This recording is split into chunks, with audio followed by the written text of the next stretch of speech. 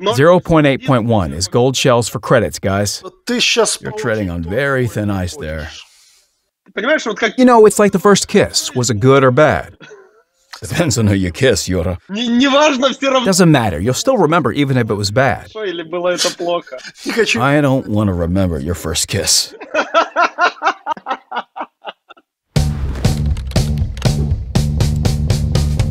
People, can you hear me?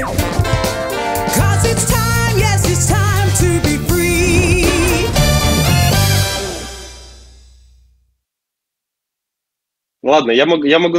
Okay, I can share what I remember about the French vehicles when they appeared. We were simple players back then, so we made a clan and decided about how was the best way to play them. It was basically the first mechanic in the game. The first that was different from normal vehicles, and nobody knew what to do with them, and no one knew how to use them. We could see how some players would go forward and get destroyed in some stupid ways. They didn't understand what to do with them. Some were the opposite. They would dominate the game. And if you gathered a platoon of such players, you'd keep your plus 70% win rate. It was great, but then they were nerfed greatly. I remember that from the point of view of balancing, it was some unimaginable torture to figure out what was happening. What were the stats, what stats were needed, where to look, where to go, what to change, and what to nerf. Because back then, we didn't have much experience, and to be fair, there wasn't much data either. Now there is much more to analyze. The statistics used to be collected once per month in Excel. There was this one Excel file that had the number of battles, the total win rate, and that's all. Nothing more. And we had to do something with that data. No, there was much more there. Not just the win rate. There was also average damage and average experience broken down to some extent. But yeah, it's not the same as it is now. Sure, but we still quickly came to the conclusion that we had to nerf them. The question was to what extent, and we didn't manage to do it the first try. Yeah, about 6 months passed. Well, we were, so to say, cutting off one head at a time, as I recall. We'd cut off one, they'd still dominate, cut off another, they'd continue dominating, and so we just cut off some more. That's how it went. I remember I was trying to play against the French vehicles, and it was quite all right to play against them with the E50 if you drove down a hill on Himmelsdorf. Especially when perks were added and controlled impact allow you to ram them for 900. The poor, fragile Frenchman could maybe survive 2 more shots, and then he was toast. Well, there were quite a number of different changes, and the perks were very influential and changed a lot. I remember the introduction of perks by the pain in the back it was, because at the time, I had about 100 vehicles, and all of them needed their perk set. I remember I had about 3 hours of time to spare, so I opened up the client and started clicking on all the crew member icons as I had to choose new perks, read about them, and figure everything out. In short, it was horrible. People, can you hear me? Golden Joystick. I remember Golden Joystick very well, probably because it was the first time simple Belarusian boys and girls encountered upper-class life in London. During the ceremony, there was a very fancy setup. Dimmed lights, expensive food, expensive furniture. There go my earphones when I gesture too much. Men in tuxedos and women in evening gowns. And there was us from abroad. And we were 22, 23, maybe 25 tops. We made a quick run to the local H&M, brought ourselves the most budget-friendly formal jackets and trousers, and got ready to receive the award. And when we were at the table, we came to an agreement. Victor was the idea generator, and he said this: they're going on stage with only one representative from a company, maybe 2, but we will all go together because we don't know when the next time we'll be at this ceremony. And as it turned out, we would get there the next year, and twice more after that. So after we were announced as the best free-to-play or best MMO, I don't quite remember, to be honest. We got in a group, and all 6 of us rushed towards the stage. Someone got lost along the way, probably because they were eating some dessert. Come on, let's go! So we went up, waved our hands, said hello to our parents, expressed thank you to everyone we could remember and went to celebrate. Hey, everybody. Приветствую, друзья. Hello, friends. I am Victor Keesley, speaking from London. Привет, танкисты. Hello, tankers. 5 минут назад 5 minutes ago, игра «Мир танков» World of Tanks received the Golden Joystick as the best MMO of the year. в номинации «Лучшее ММО года». Это самая It's the most prestigious award in the gaming industry, индустрии, и она and it's ours. наша. Она But as a matter of fact, ваша. it's yours. Мы получили We received millions and millions of votes to support us. Вы You made this victory possible. A huge thanks to you. Hooray! People, can you hear me? Мы хотели как-то полностью We wanted to make absolutely sure that our game was free и можно and that you could still get special shells without paying a penny, no matter if you were an enthusiast or an amateur player. не платя ничего. Вот, и на этой почве я помню под этой всей там. I remember we started implementing gold shells for credits based on this premise. I remember the Object 268 that had 400-something of penetration with its heat shell, and you could just engage vehicles head-on. And back then, you had to search the forums for the blueprints of the IS-4 to figure out how to consistently penetrate it and learn about where to shoot its armor. There was nothing like guides. Everybody was figuring it out on the fly or shooting it from all angles in training mode. But here you could simply fire away and not think about all that. Of course, you would lose some credits, but the feeling it gave you. Gold shells for credits was at about the same level as Sixth Sense in terms of influence. Not the same, but probably in the ballpark. And they also changed the battle thanks to them being more open and accessible. Basically, everybody started shooting gold shells for credits. Then the ridiculous penetration values were nerfed. I remember when Mikhail and I were discussing what to cut and were using those tables. Special shells nowadays just aren't the same as they were in 2013. As I said, they were simply imbalanced. You could have 150 base penetration and 250 to 300 for the special shell, which just changed everything. We were doing it together, weren't we? Yes. And I remember and there were multiple iterations, every update. I remember you showing me those tables, and I was telling you what I liked and what I disliked. We were just trying to do something that everyone could like. It was quite interesting, too. I had this thing back then that I was writing everything down on, and I'd show you all the pages. Yeah, I remember Misha trying to run away from it. He'd look at it and say, I'll check it out later. It was hard for you to run away since we had our desks close together. People, can you hear me? Я пока расскажу. Let me continue telling the story that Arthur started. Да, помню этот. I remember that trip to England. It was November. We were flying there to present the British vehicle branch as well. Туда сначала. And then we had Golden Joystick right away. Танковской ветки танков. А потом у нас был We had been nominated, but we didn't know yet if we would get it or not. получим не But we were invited to the conference.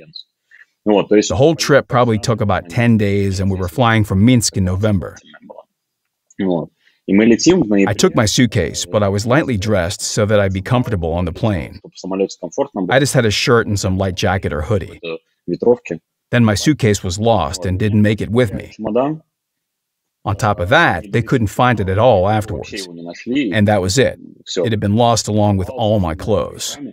It's probably still flying between countries. Да, у меня там был. Yeah, I had my press conference suit in it. You know, the tie and whatnot.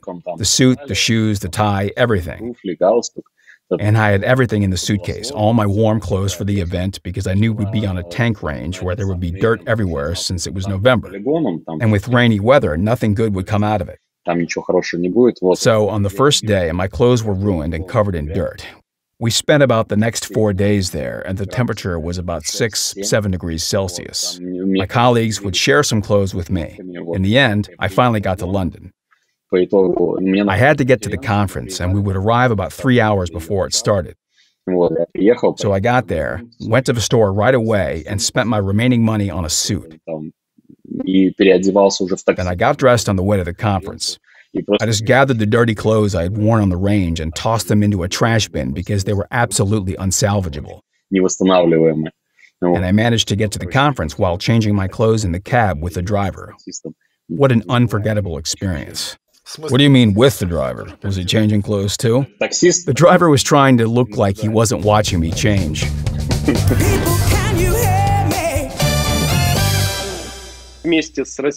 Along with the expansion to Tier 10, a rebalance happened, if you could say that.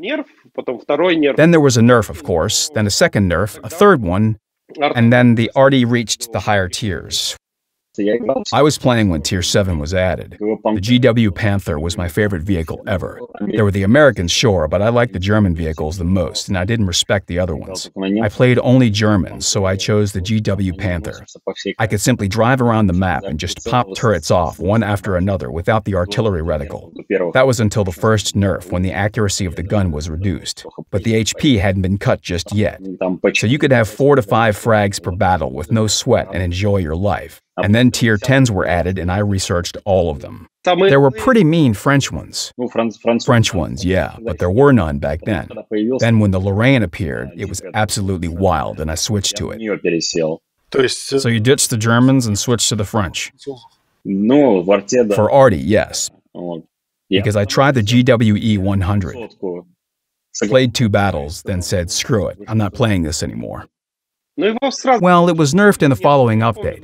I remember we had a platoon of Lorraines and we'd bully heavies all around the map, driving together and pushing everyone into a corner. Yeah, we did that too as a platoon. We'd go in as a platoon, but since we could rarely get 3 people, we used to drive with a colleague in pairs. And we even had this belief where if we had fewer than 7 frags between us per battle, it was a bad battle. A proper battle would start with 7 frags or more, so it was a normal thing for us to have about 6 to 7 frags per battle on average. I remember when we added British artillery, Sergei Berkatovsky rushed into the room shouting, "Who balanced the bishop?" I carefully raised my head and said, "I did." He asked, "Have you played it stock?" I replied, "I did," and he stated, "But it's unplayable."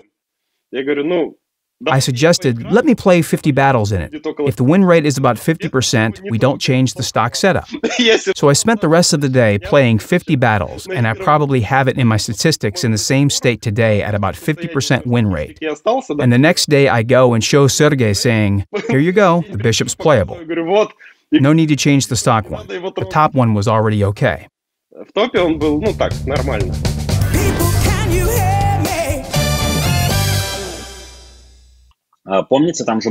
I remember those years. I think it was in 2013 when the iconic VK3601H was nerfed to its final state and converted to a heavy. It was nerfed in several iterations. I still have a 78% win rate with it, with about 1,500 battels. It really was an iconic vehicle. It's a story about gold shell users. Yeah, it dealt more damage than a normal heavy would. 165, if I remember. So you could do some real magic with it. I remember a cool story about when we were at E3. I think it was in 2012, and we had a competition there. It was for everyone. They could play on our PC, and the best player of the day would be the one with the most points. People would get a laptop, then an iPad, and so on and so forth. Basically, they would get various prizes, and they were Americans. We already had tested it on our range, in other words, the RU server, and everything was in order. So there I was, watching them. The points they earned were for experience, not for damage dealt, but for experience earned. And they were getting about 1,600 to 1,700 experience, which was enough to get a laptop. I was just watching all this. I had fought battles where I earned about 3,000 to 3,500 experience. So I told them, let me show you how to properly play the game. And when I got there, they showed me on this main screen on our stage. Someone was even streaming it all online. I got my VK ready, earned about 3,300 experience and 9 or 10 frags. I just dominated everybody there. And I said, come on, guys, it's easy. Then the guys would use the same VK as I did the next 3 days of the expo, using the same setup as me.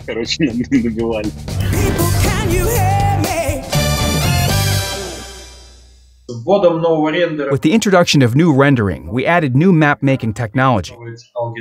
This new tech made everything very pretty. But adding this greatly affected gameplay because those details were generally made of micro-terrain that was in places where it was needed and sometimes where it was not. It had been added everywhere, so we were smoothing it all out and removing unnecessary terrain. Smoothing everything out took a very long time over many years. Internally, it was called Operation Iron. Iron, as in iron out all the bumps on the map. Yeah, it all went into 8.0. Either you jumped off a bridge, turned over, drowned, or some other nonsense. When you couldn't even drown because of 2 radio operators, I remember it was unlimited because of double operators. That was funny. I think the physics bugs will always be remembered fondly. I remember when physics was released, there was a bug for jumping, not falling. If the wrong height was configured and you jumped a meter high, it thought you were already falling. So you could be destroyed in a very unexpected place if you were driving fast and bumped into something. Those were catapults. They called them catapults because they'd start throwing vehicles into the air and over buildings if you drove somewhere you weren't supposed to. You'd be thrown hundreds of meters high. I think a classic was the Siegfried Line with its pillboxes. Yeah, those pillboxes and other unbreakable objects could launch you to Kingdom Come. That was really funny back then. And the coolest thing was that the players had fun. When you found a bug like that, you didn't care if you were destroyed or not, especially if you crushed someone. At least you got to fly.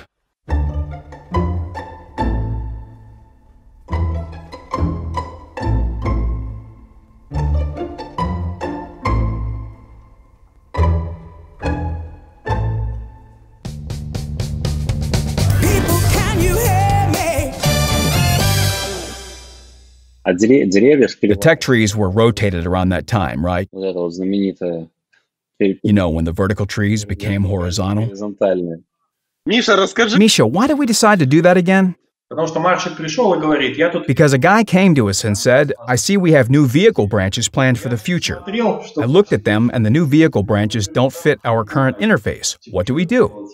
We were like, oh, what do we do? Let's go to the UI guys. Then the UI guys were like, what do we do indeed? Well, this looks right, this doesn't. Let's rotate the tree. It will be ideologically right and ideologically convenient. Now we have about 2 or 3 branches per year, right? Back then, it was every update. Updates were coming out every couple of months. There was no end to them. A map and vehicles. A map and vehicles. Yeah, I was configuring those vehicles and I didn't see the light of day. I was just working on one after another after another. I was like, my gosh, when will it end? Historical battles were also very fun. Yeah. Yes. We added many low-tier vehicles for the players to have something to play historical battles in. Well played.